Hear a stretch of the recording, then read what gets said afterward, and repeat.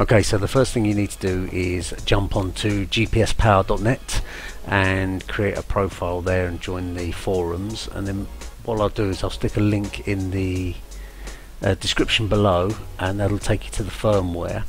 And for the SMEG+ Entertainment System, this is the latest firmware here, which is 5.43 AR2.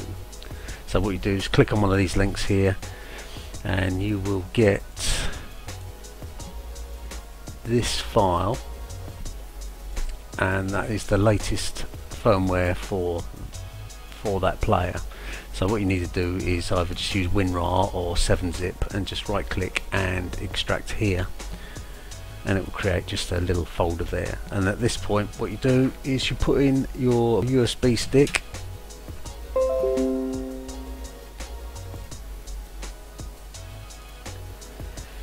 and as you go, I've got a few bits and pieces on there, but as you can see there, all you do is you just literally copy that file, that folder there, and put it into your USB stick. Just make sure obviously that your USB stick is formatted to FAT32 and you should be good to go. As far as I know, I don't think the USB in the car, in the Peugeot, is too worried about what sort of USB stick it is. As long as it's some sort of generic one, it should be fine. So like I say, just stick that onto your memory stick. I mean, that's sitting there at 1.09 gig, so as long as you've got probably a 4 gig memory stick, it should be fine, or even a 2 gig one, you might be able to get it on there for that.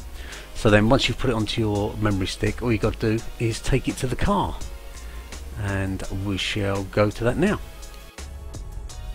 Okay, so I've got the USB key with the software on it now. So what I'm going to do is I'll stick it into the USB port there, and we'll start reading it. And what comes up is this screen here, and that takes about roughly a minute, I think. It will read through the info on the USB, and it will give us an option in a minute. So I'll speed this bit up now. Okay, so then after about a minute or so, you get this screen coming up.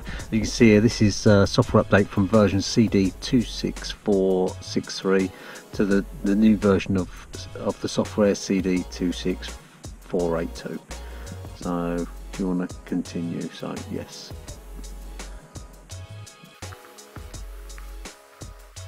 Okay, this is going to take a minute. It's reading the USB stick now. Just got to sit here patiently.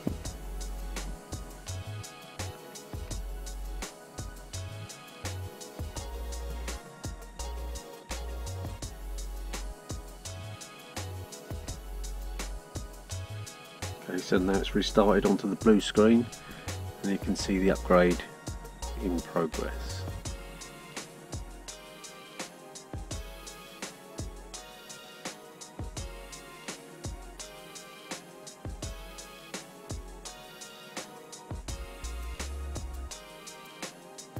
And then once that screen comes up again, it's just reading the USB and checking for an update, which will be the same obviously. So you can X off of that,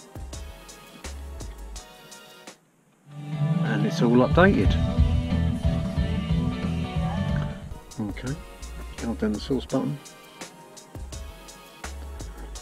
and there it is, showing you the latest software. I think this is the newest version for the SMEG+. And there you go, nice easy upgrade.